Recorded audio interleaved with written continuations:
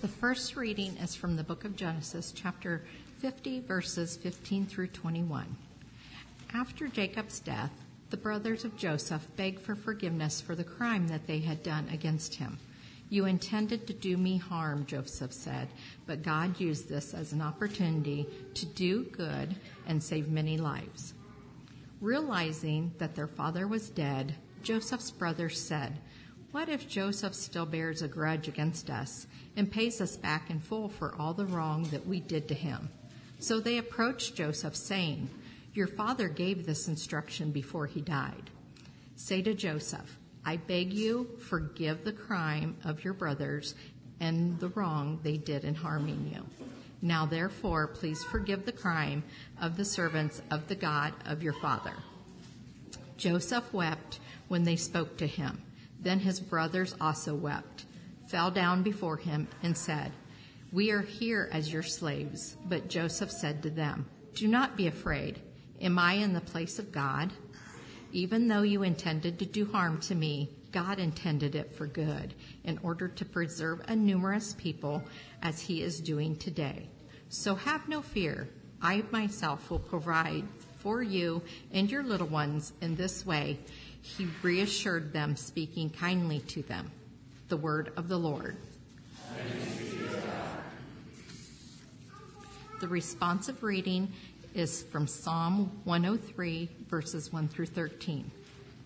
Bless the Lord, O my soul, and all that is within me. Bless God's holy name. Bless the Lord, O my soul, and forget not all God's benefits. Who forgives all your sins and heals all your diseases. Who redeems your life from the grave and crowns you with steadfast love and mercy. Who satisfies your desires with good things, so that your youth is renewed like an eagle's. O Lord, you provide vindication and justice for all who are oppressed. You made known your ways to Moses, and your works to the children of Israel. Lord, you are full of compassion and mercy, slow to anger, and abounding in steadfast love. You will not always accuse us, nor will you keep your anger forever.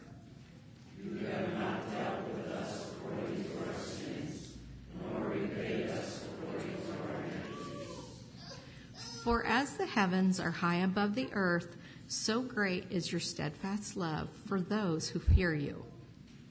As far as the east is from the west, so far have you removed our transgressions from us. As a father has compassion for his children, so you have compassion for those who fear you, O Lord. The second reading comes from the book of Romans, chapter 14, verses 1 through 12. This Christian community has significant struggles with diversity. Here Paul helps us understand that despite different practices in worship and personal piety, we do not judge one another. All Christians belong to the Lord Jesus Christ, who died for all of us and will judge each of us. Welcome those who are weak in faith, but not for the purpose of quarreling over opinions. Some believe in eating anything, while the weak eat only vegetables. Those who eat must not despise those who abstain, and those who abstain must not pass judgment on those who eat, for God has welcomed them. Who are you to pass judgment on servants of another? It is before their own Lord that they stand or fall, and they will be upheld, for the Lord is able to make them stand. Some judge one day to be better than another, while others judge all days to be alike. Let all be fully convinced in their own minds. Those who observe the day, observe it in honor of the Lord. Also, those who eat, eat in the honor of the Lord, since they give thanks to God, while those who abstain, abstain in honor of the Lord and give thanks to God. We do not live to ourselves, and we do not die to ourselves. If we live to the Lord.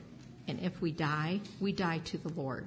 So then, whether we live or whether we die, we are the Lord's.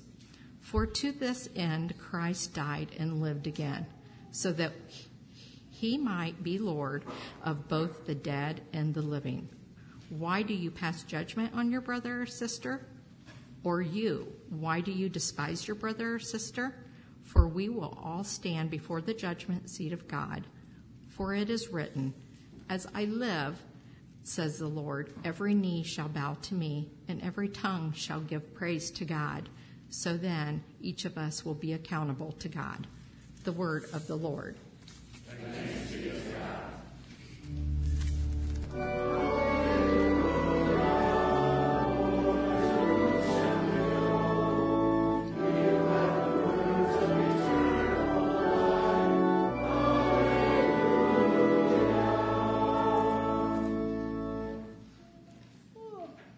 The Gospel according to Matthew, the 18th chapter.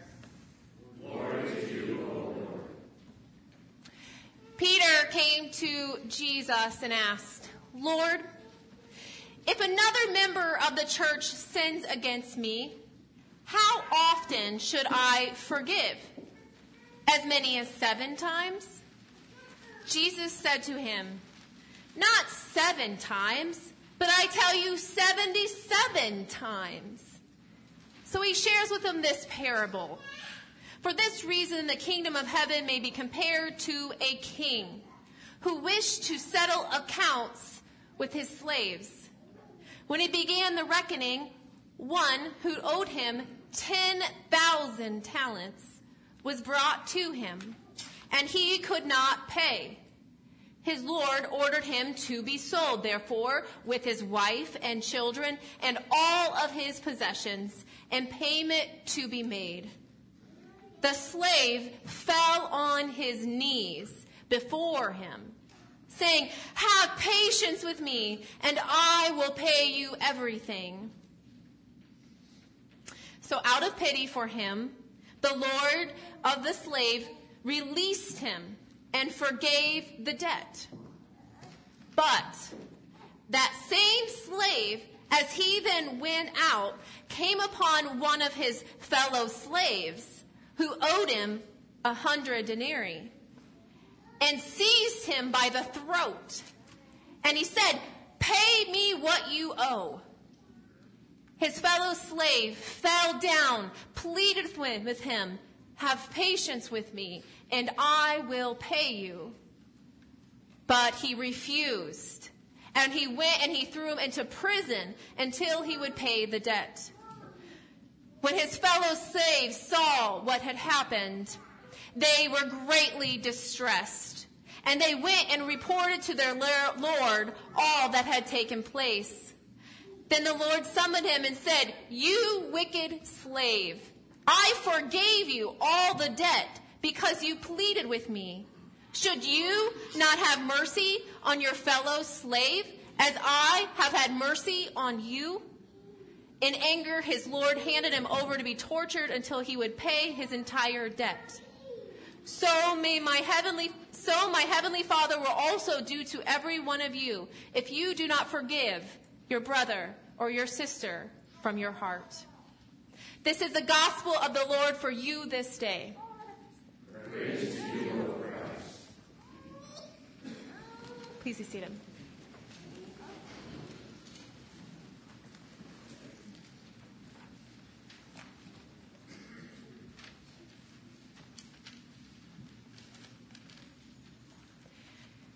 Peter asked Jesus a very honest and important question about forgiveness that I think all of us has asked of Jesus at some point in our lives.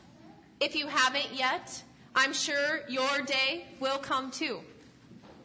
Because it was the same question that was asked between Cain and Abel, between Abraham and Sarah, between Jacob and Esau.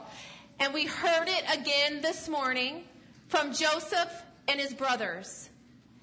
How are we going to get Joseph to forgive us? Or in Peter's case, how many times is Jesus should I forgive? How do we practice forgiveness together?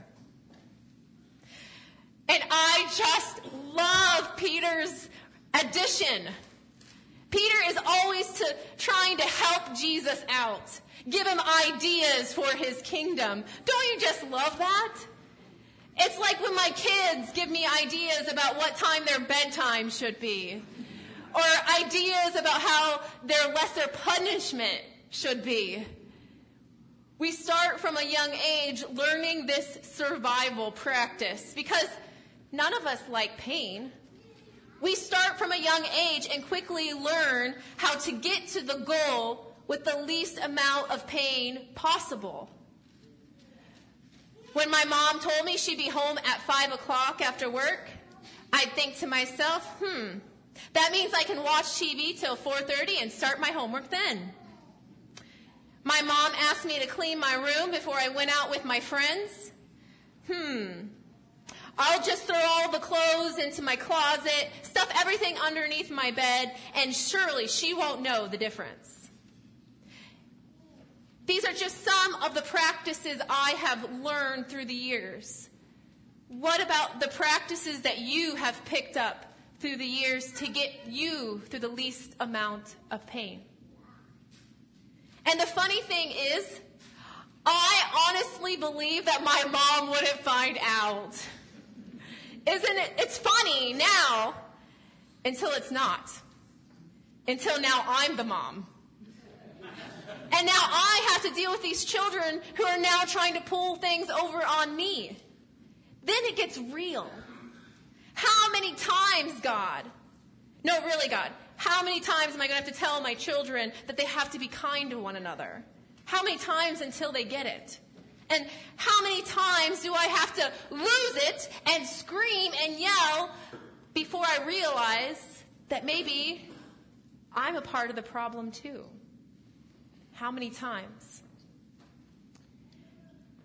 My brothers and sisters in Christ, this message today about forgiveness is honestly no joking matter. I have counseled many couples on this. I have counseled many children on this. I have had to go through my own period of counseling on this. Forgiveness is probably the hardest thing we have the opportunity to receive and give to others. So I want to invite you today to just simply sit and receive the gift that Jesus wants you to hear this morning. Out of pity, the Lord has already released you and forgave your debt. Out of pity, the Lord has already released you and forgave your debt. Where else in our life today will we hear these kinds of words and promises? Surely not at our bank, not at our job, surely not with the used car salesman or the loan officer. We don't even often hear these words being shared in our own homes and among our own families. So I want to wonder with you this morning, who is the person in your life who has modeled forgiveness for you? You see, in our Old Testament stories, we hear over and over again, we humans sometimes just don't get it. God gives us a second chance and a second chance from generation to generation, from Adam and Eve, from Cain and Abel, from Abraham and Sarah, from Jacob and Esau, from Joseph and his brothers, and all the way today to Melody and Eric, and Anna and Olivia. You see, my husband and I talk about this all the time, how terrifying it is to see your own debts and your own sin and your own faults being now lived out in your children.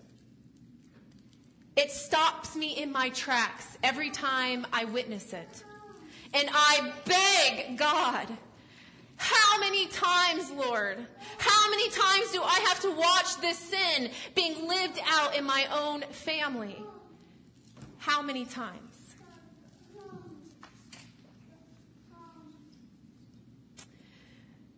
One of my favorite Bible passages is in our Old Testament reading this morning from Joseph. In verse 19, he says to his brothers, "Do not be afraid. I'm not God. Even though you intended to do harm to me, God intends to do good in order to preserve what God is going to do today." My brothers and sisters in Christ, this word of hope is easier to believe when both the victim and the abusers are both on their knees weeping together in this story, like we hear from Genesis. It is much harder to believe in this kind of radical forgiveness when the victim has not gotten to hear those words from their abuser. Please forgive me. I want to pause for a minute and be clear about what forgiveness really is and what it's not. Forgiveness has nothing to do with forgetting. In fact, I don't even think God wants us to forget. That's why we read these Old Testament stories over and over and over again, so we don't forget. So we don't forget that even though when bad things happen to us, it's not our fault. It's the consequences of sin passed on from generation to generation. When I counsel people on forgiveness, I often tell them these words. Just because this bad thing has happened to you, that doesn't mean that's who you are. Just because this bad thing has happened to you, it doesn't mean that's who you are. Who you are is a child of God. A child of God like Adam and Eve and Cain and Abel and Abraham and Sarah and Jacob and Esau. Like Joseph and his brothers. And like your brothers and sisters in Christ. Just because painful things happen in our lives doesn't mean that we have to stay stuck there. We all try to avoid the least amount of pain possible. That's why often we don't tell others, not even in our own church, about the painful things that happen to us. And that's often why we don't go and share our forgiveness with our brothers and sisters in Christ. Because of fear. Because of fear of how they might respond to us. That's honestly what kept Joseph's brothers away all those years. It took his father's death for them all to finally return to Joseph, to come together and to beg for forgiveness together. And Joseph gives those beautiful, beautiful words. Do not be afraid. I am not God. God intends to do good here in order to preserve what God promises to do in the future. One of the greatest role models of forgiveness in my life was my grandfather. He always had a practice of going to church every Sunday, no matter where he was, in the country or in the world. So at the end of his life, one Sunday when we were on vacation as a family, Eric and I had the privilege to go with him to find a church while the other family stayed back. He shared with us why he had this practice in his life. He said to us when he was in the Navy in World War II, he prayed most nights that if God would get him through this next battle, if God would get him through this next mission, if God would finally bring him home safe and sound, he would be at church every Sunday. Now, I'm sure that was more than 70 times 7 that he would have worshiped and heard those words of forgiveness. But I don't think that he went just because he was a man of his word. I believe that he practiced forgiveness because he knew he needed it. He needed to hear every Sunday, in the name of Jesus Christ, your sins are forgiven.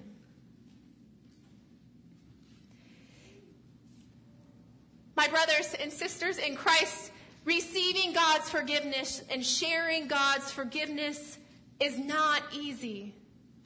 That's why we practice it here Sunday after Sunday. Forgiveness is not about forgetting. Forgiveness is a gift.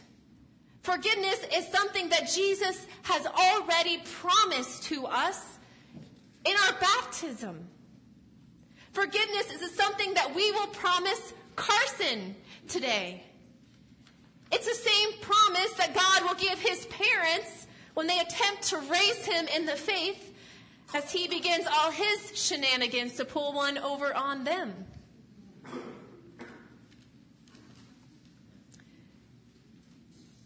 My brothers and sisters in Christ, I don't know what debt you need to settle in your life. I don't know what pain somebody has caused you recently. All I do know is that forgiveness is not easy. And it's not something that we can do on our own. That's why we have to keep coming here and practicing it together. So you know me by now, a month in, we're going to practice it, right? I'm going to invite you to get out your bulletins and turn back to the Old Testament reading from Genesis with me.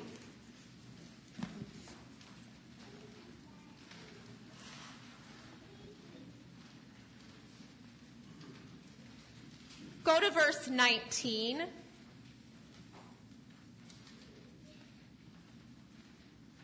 And maybe, just maybe, you will get to share these words with somebody else who needs to hear it this week. Let us say together verse 19. But Joseph said to them, do not be afraid. Am I in the place of God? Even though you intended to do harm to me, God intended it for good, in order to preserve a numerous people as he is doing today. Amen.